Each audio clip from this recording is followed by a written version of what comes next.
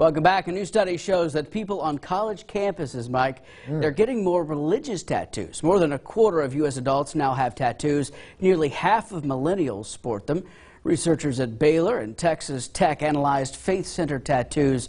The study looked at more than 700 photos of tattoos taken at Christian universities in the United States and found that nearly 20% of those were overtly religious in content. We got a Baylor grad over here. Matt, you got a tattoo?